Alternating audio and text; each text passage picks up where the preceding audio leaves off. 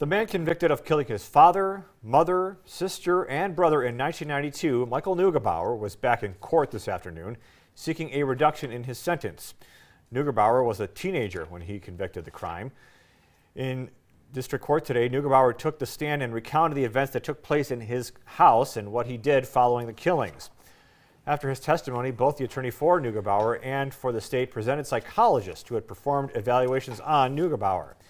The psychologist for Neugebauer told the court that he used a number of different clinical assessment tests and believes Neugebauer suffered from PTSD and anxiety. He went on to testify that he believes Neugebauer has matured since he was 15 and would not likely reoffend.